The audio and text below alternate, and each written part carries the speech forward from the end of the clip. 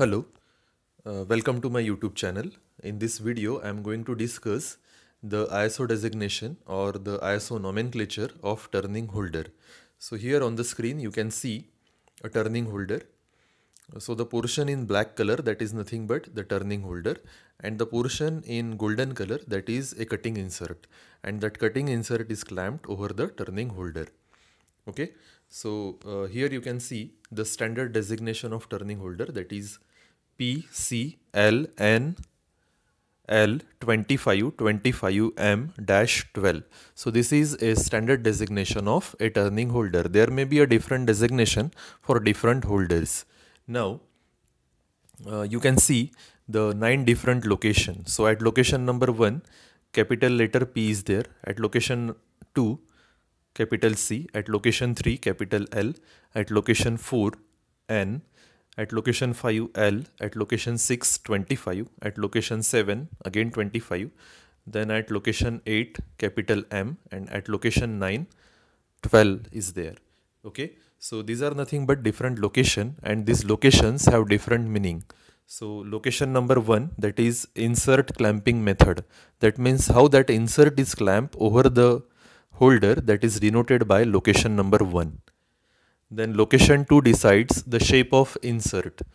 That means which kind of shape, which kind of insert you are using, and the shape of that insert is denoted by location 2. Location 3 denotes the holder's style. That means how that holder is approaching while machining, that is denoted by location 3. Location 4 gives the insert clearance angle. Then location 5, that is nothing but hand of holder. So your holder may be a left hand, right hand, or neutral. Location 6 denotes the shank height. Location 7 denotes shank width. Location 8 denotes the holder length, that is length of the holder. And location 9 denotes the length of cutting edge length. Okay, so cutting edge length of the insert, that is denoted by location 9. So these are different location, and each location has its own meaning, and there are different letters or numbers that is written over different location. So now we will discuss one by one location in detail. So very first location, that is clamping method of insert. That means how that insert is clamped over the holder.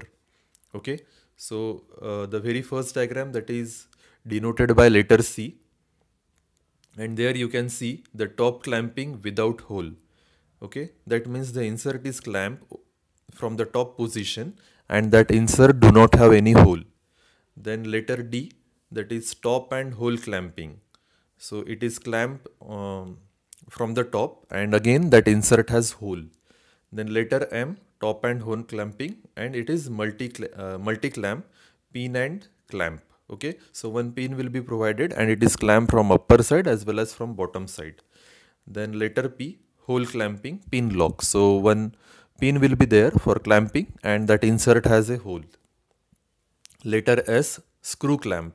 So a screw will be provided for clamping the insert over the turning holder. Then letter W, top and hole clamping. So wedge clamping, pin and clamp. So it is a kind of wedge clamping. Okay, that means the first position denotes the type of clamping method of insert. So how that insert is clamped over the holder, that is denoted by location 1. And as there are different letters, and those letters denotes the various methods of clamping. So in our designation, the letter P is written. So letter P denotes hole clamping. So that insert has a hole, and a pin is there for clamping the insert over the holder. Now second location. So second location denotes the shape of insert. So here on the screen you can see various shape of inserts. So the insert may be in rectangular shape, then round shape, square shape, triangular shape, rhombic shape, parallelogram shape. So there are different shapes of the inserts which are available in the market.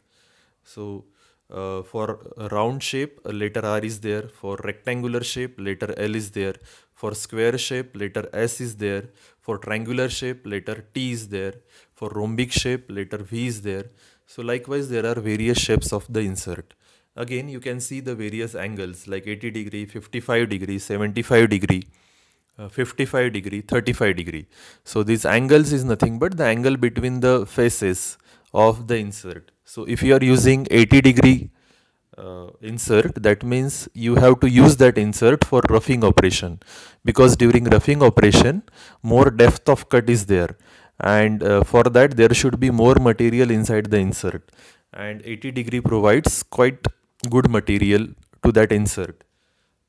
So 55, that is used for medium roughing operation, whereas 35 degree insert, that is used for finishing operation, because during finishing operation there is less depth of cut and you can use 35 degree insert. So the second position denotes the shape of insert. Now the third location. So third location denotes the holder style. That means how that holder is approaching, that is denoted by the third location. So here you can see the various angles like 75 degree, 45 degree, 60 degree, 90 degree, 93 degree, 75 degree, and for that there are various letters like B, D, E, F, G, J, K. So these are nothing but different styles of the holder, and holder style denotes the approach angle. And most widely J, that is 93 degree, and L, that is 95 degree holder style is used. Now we will discuss the fourth location. The fourth location denotes the insert clearance angle. So now why the clearance is provided over the insert? That clearance angle avoids the rubbing action. That is why the clearance is provided over the insert. So while machining, your insert may rub over the surface of the workpiece, and that you have to avoid, and that can be avoided by providing the clearance angle over the insert. So the letter B denotes 5 degree clearance angle, letter C denotes 7 degree, then 15 degree, 20 degree, 25 degree, 0 degree, 11 degree.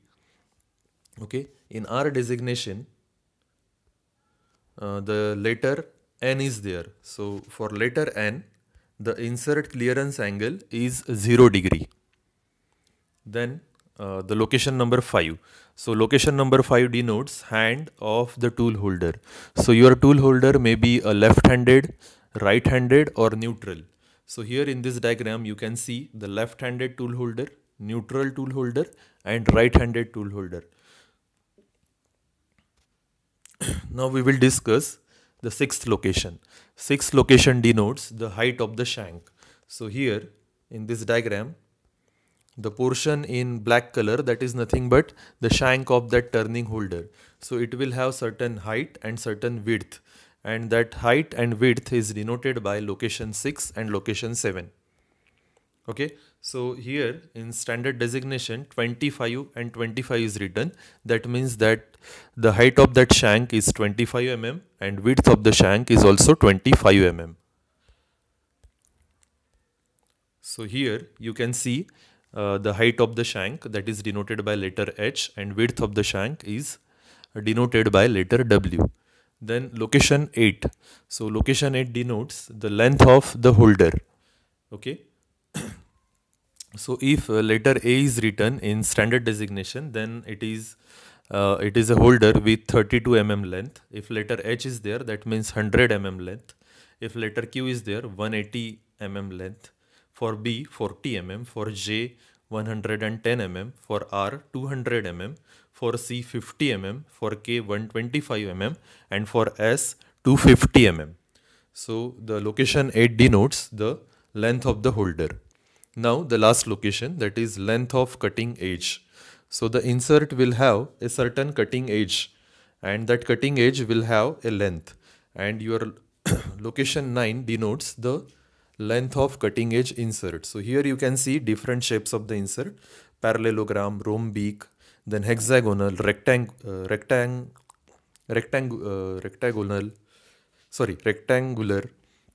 So these are nothing but different shapes of the insert, and here you can see the length of the insert. Okay, so in our designation at location number 9, you can see 12 is written over there. That means you are using the insert with 12 mm cutting edge length. So this is nothing but a standard designation of turning holder. I hope you have understood the designation of turning holder. In previous video, I have discussed the designation of cutting insert. So I request you, please refer that video and after that watch this video for better understanding. And for the latest update, please subscribe my YouTube channel. Thank you so much.